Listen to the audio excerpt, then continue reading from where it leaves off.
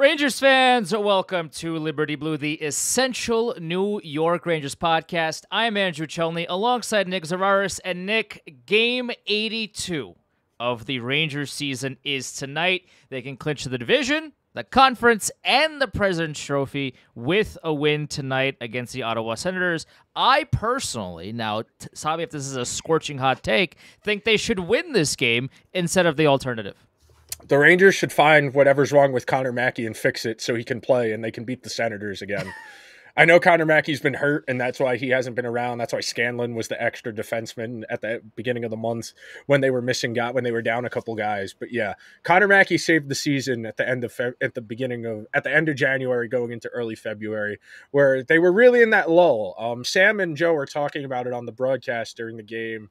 I want to say during the week. I want to say it was Wednesday or Thursday night, whenever they had played during the week, that the Rangers in that middle stretch of the season, they weren't great. You know, they played about 500 hockey. They came out of the gate scorching hot. They've been scorching hot for about a month and a half now, but that middle period was a little dark. It was a little gray, you know, that we knew reinforcements were coming. We didn't know what shape they would be in. But they endured that rough stretch where they played about 500 hockey. That's a testament to how good they've been this season, that 500 hockey was the roughest portion of the season. And now they're at a point where it's simple. You beat one bad Ottawa team that has nothing to play for. You lock up an easy first-round matchup, which we'll discuss. It's looking like it'll be either Washington or Detroit. Those are a lot easier than the Islanders. We'll talk about the game on Saturday, which very fun regular season game. Definitely had a playoff feel to it, but as far as today, it's straightforward, man. This is the third game with Ottawa. They've split the previous two. Take care of business. Make your playoff path as easy as possible.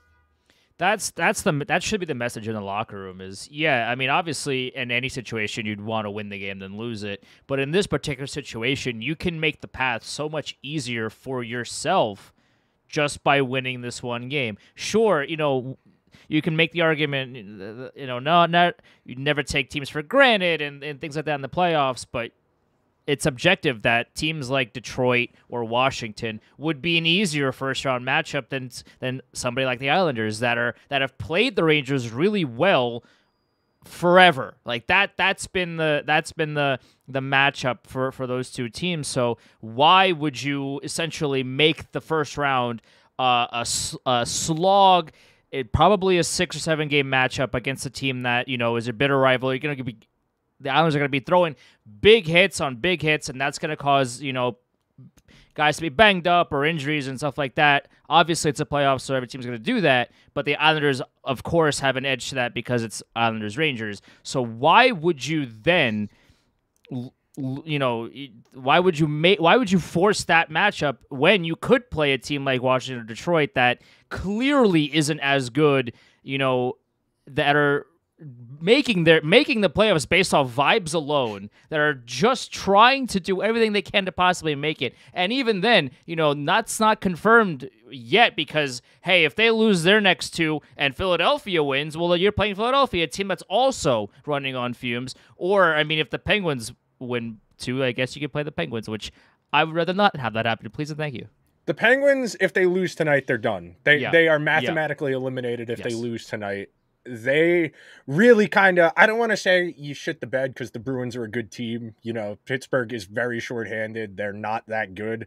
And that was kind of the death knell for their season Saturday night. Like you said, anything's possible math-wise. But I think there's a real argument that the reason the Rangers looked so terrible against the Flyers on Thursday is that they were looking ahead to Saturday. That Saturday was really the kind of swing game where the Rangers were in the pole position for first overall in the whole league, President's Trophy. You know, going into last week, looking at them playing the Flyers, the Islanders, and then the Senators, those are 3 games where the Rangers were favored in all 3. You know, the Islanders have played the Rangers well historically, but it's pretty clear that they came out flat on Thursday night. They were kind of looking ahead to the Saturday game, and the Saturday game was a good reminder of the Rangers' strengths and a good reminder of their weaknesses.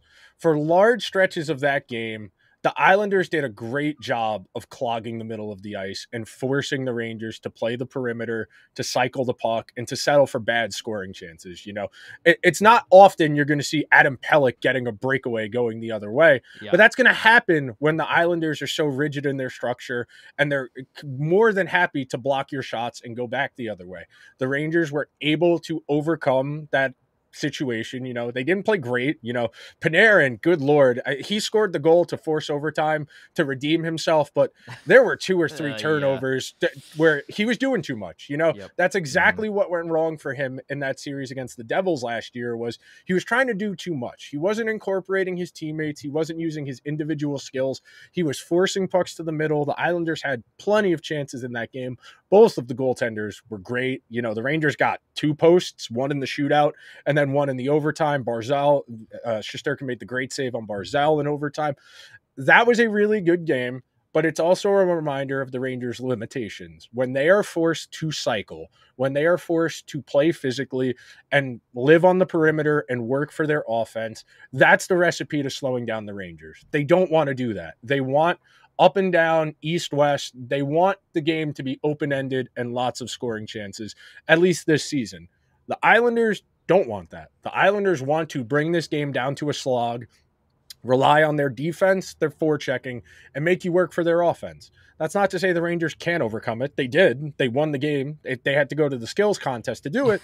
But it's a reminder of the Rangers' limitations. Not to say they're not good, but when they play a well-structured team, it's harder for them to find offense. That's one of the fears going into the playoffs is, can the Rangers, I don't want to say overcome that, because that's kind of been this has been their style of play. So I would have to imagine at this point of the season, they know what they're good at, they know what they're not so good at, and what they work on in practice and things like that. The fear is, okay, you match up early on in the playoffs against a team that really, makes your weaknesses shine brighter, and you're not able to create offense in a way that you are either accustomed to or want to, and that creates essentially a who can get to one first type of race. And that could be an issue for the Rangers, because the teams like the Islanders, as we've seen, I mean, like you mentioned, Adam Pelech never had a shootout opportunity before, never had a penalty shot. Like, this man is not known for his speed or his hands, or that's not what he's known for. And yet he had his first penalty shot of his career. Teams like the Islanders are good at forcing the Rangers into their uncomfortable areas of expertise. They do a good job of making sure, hey, Panarin's not just skating circles around everybody, with these 9 cross-ice passes every shift he's on. The Islanders force the Rangers into uncomfortable situations. So the issue becomes, if you face them round one, or a similar team that plays like them round one, you are making the Rangers start off on an uneasy foot. The whole part of the draw of the playoffs, as we've seen with teams like the LA Kings that made it on the last day of the regular season, I'm pretty sure a few years ago when they won the Cup, is... A few years ago, Andrew, that's like a decade ago. You can't say a few years ago, about 10 years ago. Yeah, a decade ago at this point, whatever. Is they got off to a really, all teams need is one. Right, because the I think this was the year that this was 2012, I'm pretty sure, when the Sharks were up 3-0 in the series. The Kings looked dead and out, if I remember correctly, and then the Kings just won one game, and then they just cruised all the way to the Cup. Like, there's so much of the playoffs that is momentum, and you can argue, okay, momentum, is it real? Is it made up? Like, what you can argue that's like whatever. But so much of that is one game at a time, one play at a time. And if the Islanders sense blood or any other team, hey, the Rangers are uncomfortable. If we can force them to continue to be uncomfortable and maximize on our opportunities, we have something here. For the Rangers, avoid that, please and thank you, but also getting off on the right foot does so much for your confidence and so much for, okay, not only did we do this the entire season successfully, now we're doing it in the playoffs and we're rolling. We can continue to do this because we're really good at it. path of least resistance. It's not that the Rangers can't play that way. Sure. They've done a reasonable job. They've won 3 of the 4 games against the Islanders in the regular season. I believe they won the season series with the Flyers, another team that plays that similar style. It's not that they can't. It's that there are other teams that are more favorable matchups. Sure, it would lead to bad habits would develop if they just played Detroit for 7 games, because Detroit doesn't play defense. They just track meet it up and down. There's cherry picking. There's no defense being played. And that might cause issues further down the line in later playoff series, but you worry about that when you get there. As far as matchups, you want Washington or you want Detroit. Those are 2 teams that are just 2 or 3 guys. In the case of Washington, it's really just Ovechkin and Charlie Lindgren. If you want to throw John Carlson in there, sure. But Tom Wilson's been dinged up all season. TJ Oshie has been dinged up all season. That's not a particularly deep team. That's the kind of team where the Rangers, over the course of a several game series, are going to be able to wear them away just by playing their game. The Capitals are not that talented of a team. Ditto with Detroit. My biggest concern is just simply a matter of not knowing who you're playing. I know it's not like football where the X's and O's really matter of knowing who you're playing. It's going to give you an advantage. But the Rangers, there's a real chance they don't know who they're going to play until Wednesday or Thursday of this week. I'm sure they've already done all of their necessary pre-scout. They have stuff on all of these teams, considering they play them in the regular season. But as far as approaching the mindset, that's the thing about the playoffs that's different. You don't play the same team 7 times in 14 days in the regular season. It's a very different mindset, and it speaks to what you were talking about, this idea of momentum and this idea of small samples. It doesn't take a lot to go right, and a lot of the time it's a coin flip, some of these series. I have brought up the fact that the Panthers won 3 games in overtime in that first round series against the Bruins last year. Pretty much every single time we've talked about the Rangers, the President's Trophy, first overall. The Panthers were a good team last year, but they got hot at the right time. And as that series wore on, they started to believe.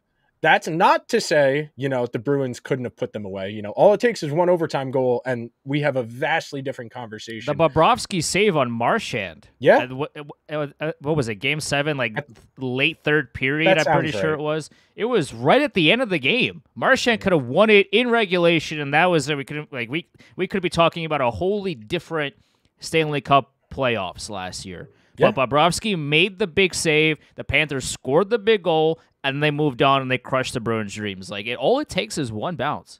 Yeah, and when you're playing a team like the Islanders, like Detroit, like Washington, like the Flyers, we can even put Pittsburgh in here. Those types of teams, the longer you let them hang around in the series, the more they start to believe. And I'll tie this perfectly back to the Rangers.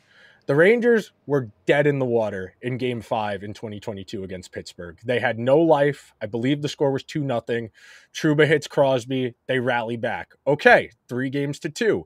You still got to win 2 straight, but we're not dead. Then you win Game 6. Anything can happen in a Game 7. That's really where it gets down to. And it would be nice if we knew Game 5 the Louis Domingue goal from the blue line that he gave up, or was that Game 6? I think that was Game 6, but I could be wrong. I would have to look that up. It would be nice if we knew who the Rangers were playing, because then we could go a little bit deeper, because right now this is just kind of philosophical and big picture stuff, which isn't the most enthralling. But something I did want to touch on, we still feel like the Rangers can play better. I think that's the biggest reason why I feel so confident about this team in relation to pretty much any Rangers team other than 14-15. Even 13-14, I didn't think that Rangers team was great on paper. I thought to get to the conference finals would have been a successful season. 14-15, that team I genuinely felt had the capability of going all the way. This year, this group, they have played reasonably well. What was the stat the other day? They hadn't scored a 5-on-5 goal in 10 days, something like that, before the game against the Islanders. So, there are holes in this team's game. Sure. They haven't acclimated Jack Roslovic great. He hasn't fit, but he's not killing them. Yeah. You look at the lineup, and you would like a little bit more consistently from Zibanejad and Kreider, but Zibanejad had a decent game against the Islanders. He was noticeable, made an impact. Panarin, Lafreniere, Trocheck, plenty has been said already. poor Panarin in a normal year, he'd probably be top 3 in the Hart, but he's probably not even going to get top 5 in all honesty because of who's ahead of him. That third line, they don't score, but you can't get the puck away from them. That is which is important.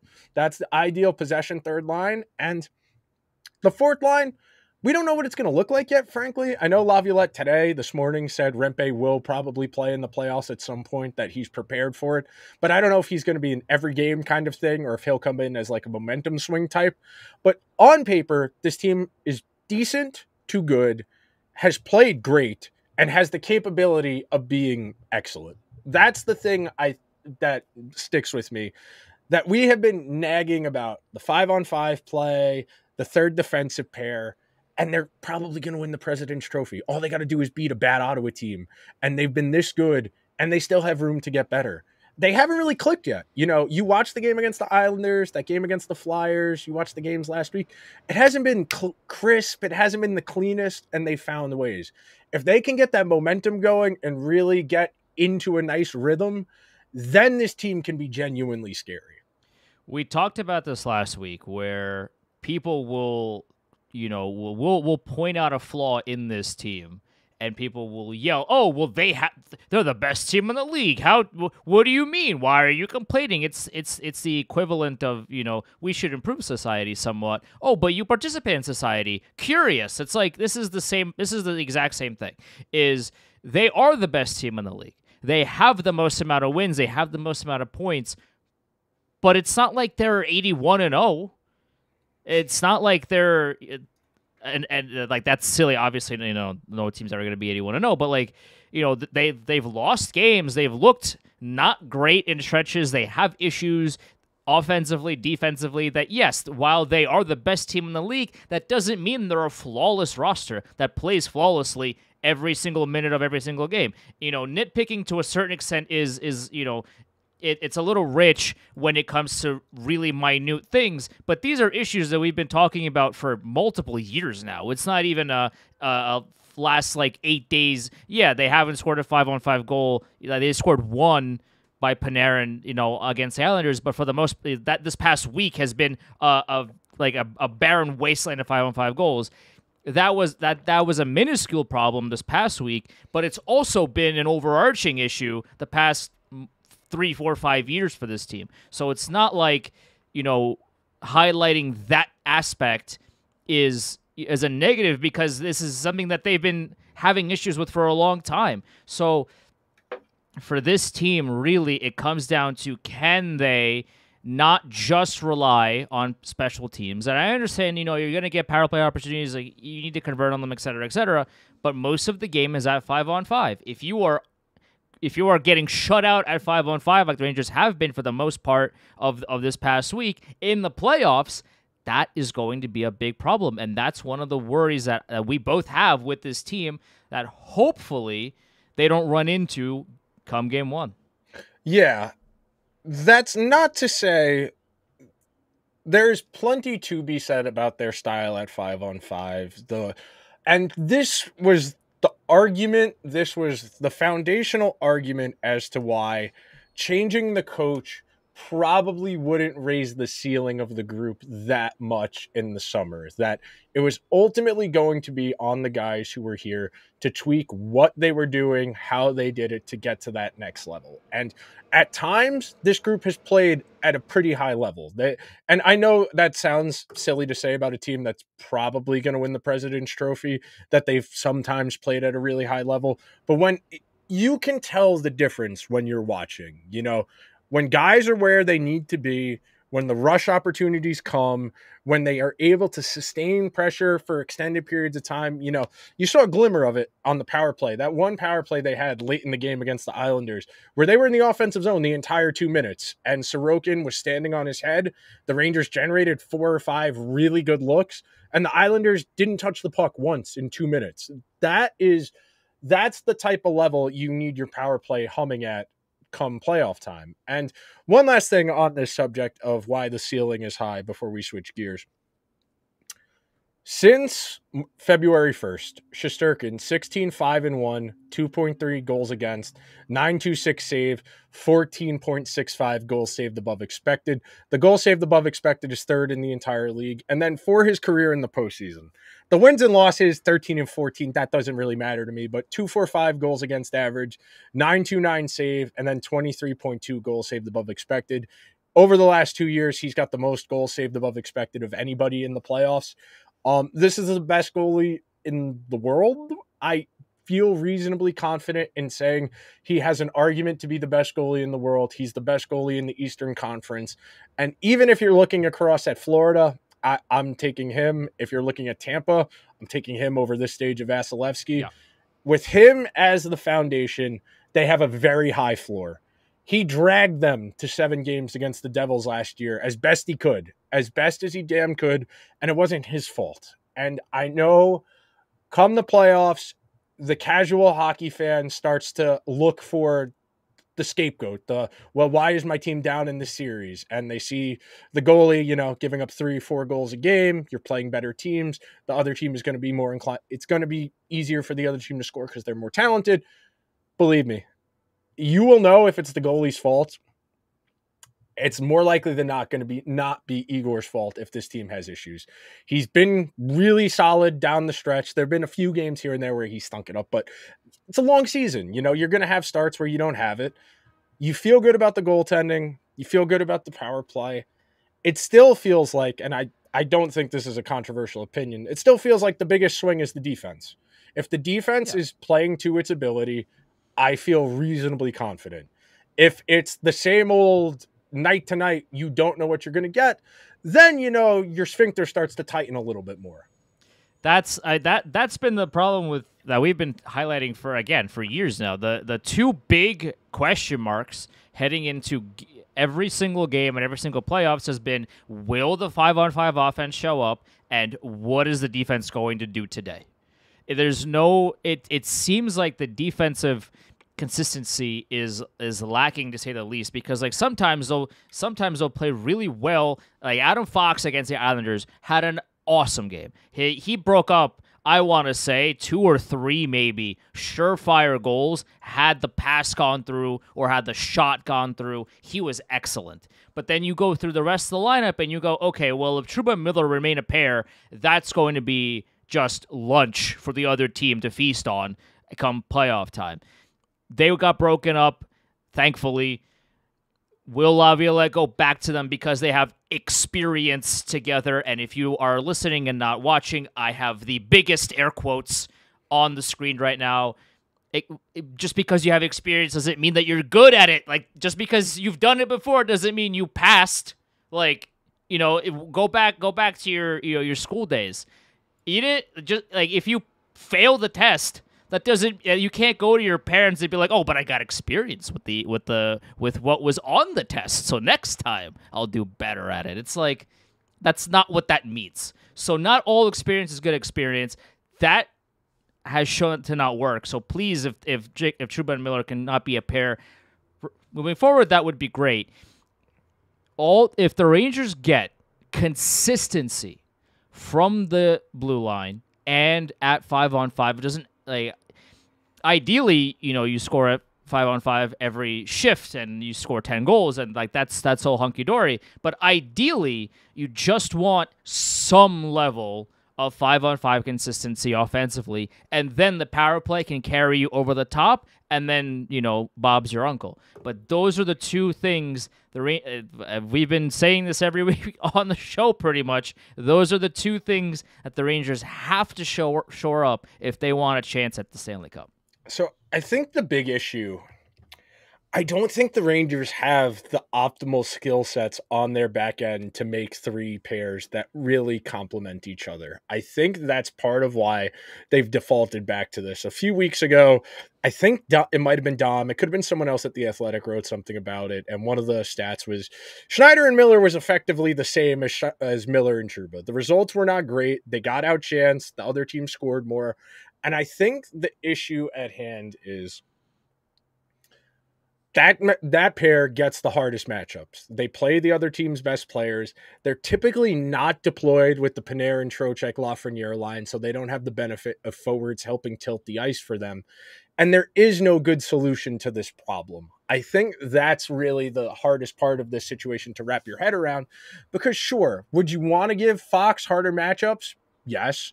And that might help your team's defensive results. But if you do that, you're probably taking him away from Zibanejad, Kreider, and Roslovic, or Panarin, Trocheck, and Lafreniere. And then you're losing your ability to tilt the ice offensively. So I think the mental calculus there, and why we haven't seen Miller and Fox and Lindgren and Trouba, is that they feel they would rather have Fox and Lindgren on the ice with their offensive guys to try and score, because it's more important that those guys are able to score than it is Trouba and Miller to prevent the other team from scoring. Because ultimately, this is what we talk about a lot. You can't win a hockey game 0-0, and it's why we don't critique Lafreniere, Panarin, Trocheck for playing no defense, because even though they don't play any defense, they still outscore the other team. They don't have to, because they provide so much offense. That's my theory as to why they're not going away from what they have, because they need Fox to tilt the ice. They need the goals at 5-on-5, especially. And that's why they're not going to go away from that, because if you go away from what you have right now and you disperse your guys a little bit more, I don't think they would feel as comfortable about their chances of creating offense. Could it happen? Sure. I still think Fox Miller can work. I think Lindgren Trouba can work. I think Schneider Gustafsson is fine as a third pair. I don't know if I would feel as comfortable with Schneider Gustafsson or Schneider Jones or any combination of those three as the second pair, with Trouba Lindgren as the third pair. I don't know if I would feel okay about that. I feel bad for Zach Jones. He's played pretty well when he's been asked to post-deadline. He's just not getting in over any of these guys. It's unfortunate. I would argue he's played better than pretty much everybody other than Fox and Miller for decent stretches of the season. But he just doesn't have the seniority to pull weight effectively, because he deserves to play. He's been one of their 6 best defensemen this season. No, I 100% agree. I think you should play over Gus. I think they have similar skill sets. There you go. I know the English language. They have similar skill sets, but Jones, one, I feel like, is more dynamic offensively and also not as bad of a defensive liability as Gustafsson. Whereas with Gustafsson, like, he would have 1 or 2 games where he plays really well, and then he has a stretch of 3 or 4 where he just looks like he has never touched the ice before. It's a very strange dynamic with him, and that, I think, is a large part of why teams date Eric Gustafsson, but they don't marry Eric Gustafsson. I think Gus is fine for what he is, but he's not a guy you commit to. Yeah. I think he's very solid. He won't kill you. He can help you. But in the right circumstances. Of course, yeah. He's a solid player. He's definitely the best of the 6D the Rangers have had in a long time. Oh, yeah. Genuinely, like, the last 6 defensemen I felt as good about as Eric Gustafsson was like Kevin Kline, and that was like 7 years ago at this point. Yeah. So it's been a while. I'll take Gus over Jared Tenorti any day of the week. Thank you. I still can't believe that Tenorti, Adam McQuaid, they forced so many guys into that spot purely based on I'm just happy. Yeah, At this stage of our Rangers fandom, I for one am happy that I don't have to be sweating bullets that Libor Hayek is going to see playoff time. That to me is my number one, is where I draw the most happiness from. And this nicely segues into the main topic I wanted to broach today. I think there's a real argument that this time period from 2005 to the present, I think there's a real argument this is the golden era of the Rangers franchise. I think that there's a real argument that they've re-elevated themselves to one of the league's preeminent teams. They missed the playoffs 3 years in there, and that's it. You know, you make the play. And 2 of those years, you were consciously not trying to make the playoffs. You were genuinely a bad team. I didn't include the bubble playoffs because that wasn't a normal playoffs. So if you wanted to, they made the playoffs 14 times in 19 years. They won 13 playoff series in that 19-year span. And that includes a lot of one-and-dones that they still managed to win 13 series. The only other time period of Rangers hockey that's remotely comparable, and we're not doing original 6. Don't tell me we're not doing original 6 era. I hate to sound like Mike Francesa, but we're not doing do an original six. That's not real. That's not the real NHL. I cannot put as much weight on playoff series wins when you only needed to win 2 playoff series to win the Stanley Cup. Yep. From 1977 to 1994, they made the playoffs 15 times. They won 16 playoff series. They made 2 cup finals. They won the cup once. If the Rangers win the cup this year, I think there's a real argument this is the best period in the history of the franchise because the league has never been better. The league has more teams. It is harder to go on deep playoff runs more so than ever because the importance of the regular season has decreased because this playoff format is set up not to reward good teams. It is set up to induce chaos. Yeah, and also the level of skill has increased exponentially. Now, again, and we say that not to talk negatively about the eras before, but we're simply highlighting how incredibly skilled every player in the NHL is right now. The goalies are the most flexible and dynamic and, like all these things that the league has ever seen. Even you go back even 10, 20 years ago, goalies were not as athletic or as movable as they are now. Movable? Is that even, like, I don't even, like, they're very athletic and they're agile. They're incredibly agile, and the level of skill that they have is so much higher than the league has seen ever before. The competition is so different. Every athlete has 9 different nutritionists on hand, and they have 18 different skills coaches and all these things, and to optimize every percentage point that they can when they actually go out there and play. This is the best the league has ever been. This is the best the league we've ever seen. And the fact that this team is right now sitting at the best spot in the NHL, despite all of that going on, is a testament to how well they have, 1, played, and 2, built this team to this point. And real quick, speaking of the Rangers being built well, the most surprising news that you gave me 1,000 guesses as to who was on the ice for practice this week, and I would not be able to tell you that Philip Hedl is back and also cleared to play. Now, will he actually play? That is a question for Peter Laviolette. The doctors have fully cleared him, and he is practicing. He was in the locker room after the Islanders game when they were getting out the Broadway hat. He was in the background, so he's around the team. I would think that he plays, which is that is insane. Insane for me to say that after what he's been through this season, after the setback, after the statement that they put out that they are shutting him down for the entire season, and hopefully he's back next season. We didn't know if he'd ever play again. And this dude's practicing? This is insane. So I am going to throw a little bit of cold water on that and say some of this is purely just for vibes. It's good to have him around the team. It is good for him to be around the team.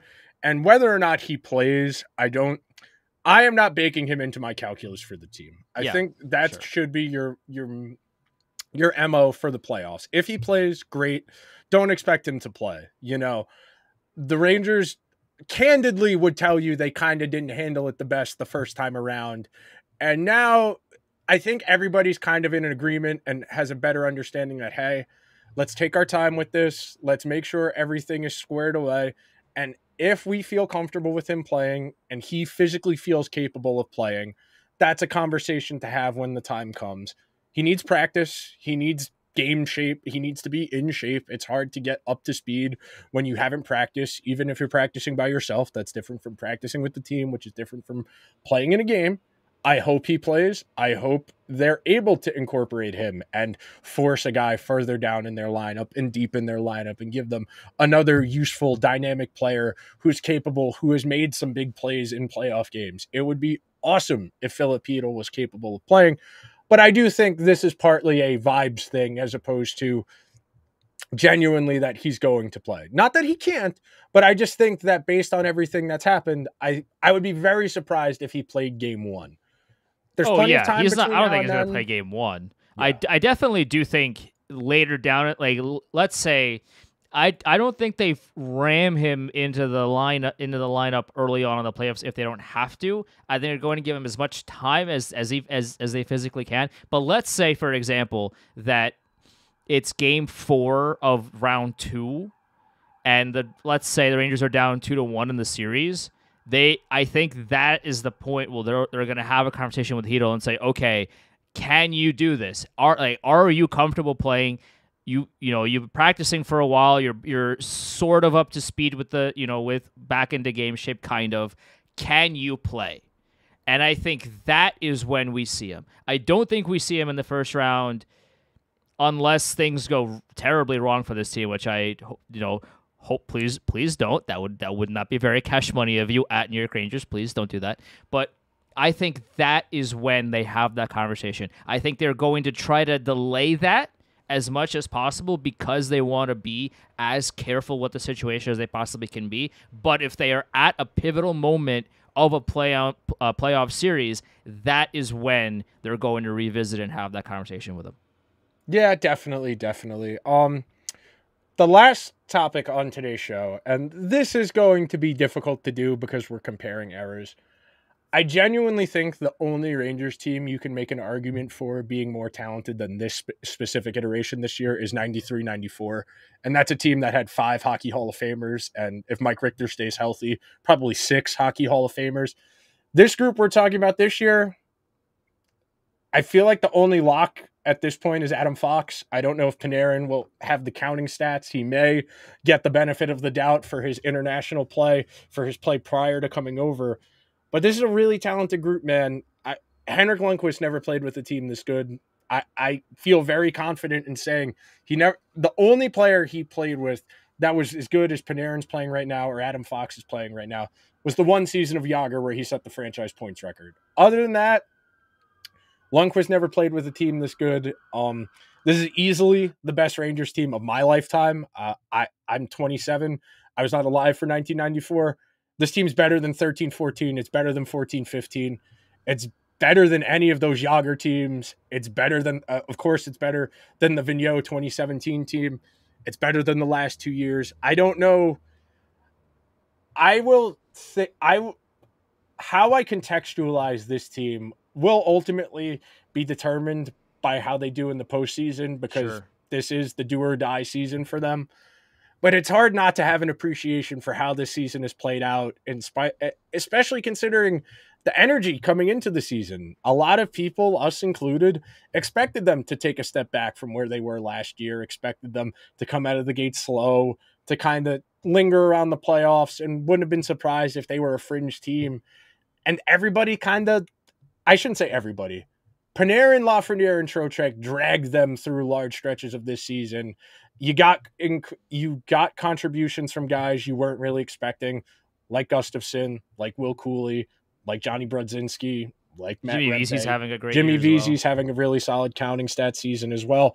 When you get career years from top 6 guys like Panarin, Trocheck, Lafreniere, and all your bottom 6 guys perform above what you expect, you're going to have a good season. That's where the excitement comes in because all it takes is 1 or 2 more guys getting to where they need to be. And they're right there with Dallas. They're right there with Colorado. They're right there with Vegas. They're right there with Vancouver. They're right there with Florida. Hell, they're right there with them right now. Yep. If they can get Zibanejad for 2 weeks to play like one of the 20 best players in the world, it's a scary team. A genuinely scary team. And he has the capabilities of doing it, which is exactly one of the things that we, always mention on the show is sometimes he chooses not to use the skills at his disposal, which to me doesn't make a whole lot of sense because if you have the ability to do it, why don't you just, do it more often, Mika, please? I'm asking you nicely. But it's one of those things where the ceiling on this team is the Stanley Cup. They have every piece of skill that is necessary for them to win it all. They have the elite goaltending, they have the elite offense, and they have the elite special teams as well. Not just the power play, the penalty kill has been awesome all year round. The both ends of special teams have been great all year long. The high end blue line talent is there with Adam Fox and Kendra Miller and guys like that. It's now just a matter of, can the highs outshine the lows that we've seen from this team? That's all they need to do. I mean, easier said than done, obviously, for the next 2 months, but that is the most crucial part of this stretch run here is, at the end of the day, can your best players and the best parts about your roster outshine the other team's best parts for 2 weeks? Okay, you did that against Detroit and Washington or whoever it is. Okay, now you got to do it again against a better team. Okay, now you got to do it against an even better team. Okay, now you're at the Stanley Cup final, and now you are playing the best of the best of the other conference. If you do that against the best of the best, congratulations. All right, you said their ceiling is a Stanley Cup. What's the floor? It has to be second round. Has to be. Because a first round loss to a team like Washington or a team like Philadelphia, Detroit, even the Islanders would be an unmitigated disaster. It would be a collapse, and nothing less than that. It would just be absolute worst case scenario, break glass in case of emergency. That's what that would be. Because after everything that happened last season and all, and how they played all of this year, the vibes have been great, the play has been great, everything has been, great to this point. And this is a big year for contracts and how the core shapes out and all these things. You take a look at, ahead of time of, okay, well, eventually things are because if the core breaks down again round one, you're going to have a lot of questions about the core moving forward. Anything before the second round is going to be a disaster fire. The absolute floor is the second round, but even then that would be a disappointment because of how well they've played and what the expectations for this team are. But the second round has to be the absolute bare minimum floor. If they get bounced in the first round, there's going to be hell to pay.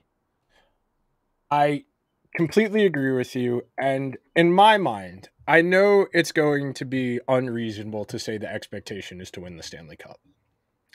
I think it is reasonable to say the expectation is they need to make at least the conference final. Yeah. I don't think that's unreasonable. I agree. Based on the matchups they are going to get, where Detroit, Philly, Washington, or Pittsburgh in round one, assuming they win tonight and they get first place. And then round two, the winner of Islanders, Carolina. The Rangers have played both of those teams well this season. The games against Carolina have been stressful to say the least, but Carolina does not scare me. The Rangers have historically played Carolina well, except when David Quinn was the coach. Part of the reason why that clown should never be coaching in this league again. But I digress. Carolina does not worry me. You get to that conference final and you're playing Boston, Florida, Toronto, Tampa Bay. I can live with that. You have a tough series loss against one of those teams in the conference final. I can live with that. But you need to get there. This is the easiest path the Rangers will probably have. I don't think the Rangers have ever had an easier path to go on a long run than this year. Maybe you could say 2017, where they played Montreal in round one, Ottawa in round two, and then if they had won, it would have been Pittsburgh in round three. That's the only one that's comparable in terms of ease, but they also didn't win in round two that year. So God willing, they take care of business tonight. They win the President's Trophy, which ultimately doesn't really matter. I'll read the stat I had told you before, but of the 8 teams that have won both the President's Trophy and the Stanley Cup in the same season, 6 of those teams that won the President's Trophy, 7 points or less. So if the Rangers win the President's Trophy, they would fall within that criteria. Depends how things finish behind them. The Bruins could finish at most 1 point. The Stars could finish 1 point. Win tonight. Take care of business, go into the playoffs. You got a nice 4-day layoff here going into the weekend. We're hearing the Rangers are probably going to start the postseason on Sunday. So you get a nice 5 days. You probably get a real off day, probably 2 of those days. And then you ramp up, start practicing, and game 1 in the jungle Sunday afternoon. Sounds like the Knicks are going to host game 1 on Saturday, which by all accounts, unless the AHL is going to make the game 1 a matinee for the Rangers, which I very much doubt. If by all accounts, it will be Sunday the 21st for game 1 against insert team name here in 4 or 5 days. We'll find out. This is it. this now we're here. All 81, gonna be 82 games now after tonight. In the past, soon. Now begins the real season. Now, all the cliches of the championship starting, you can insert whatever kind of miracle thing that you want here. But at the end of the day, this is, as we talked about, one of, if not the best teams we've ever watched in this era. We could watch all the 94 highlights and clips that we want. Both of us were not born in 94, so we weren't there to witness it live. That's not our fault. Sorry to tell you, for the 68-year-old that's going to be in our mentions of like, oh, well, back in my day, you didn't watch them. It's like, yeah, that's not our fault. That's just kind of how life goes. So we weren't there live in 94 when they won. I would like to see one live this time around. Please and thank you, Rangers. I beg of you. We will talk to you guys at some point before the puck drops for game one. What day that'll be, we'll figure that out once we know for sure when they're playing, who they're playing, what time of day they are playing. That'll just about do it for this week's episode of the Liberty Blue Podcast. Make sure you are subscribed wherever you get your podcasts. Leave a review on Apple Podcasts or Spotify. If you are watching over on YouTube, hit the subscribe button, like the video. Tell us who you think the Rangers are going to play in round one and what your expectations are for this playoff run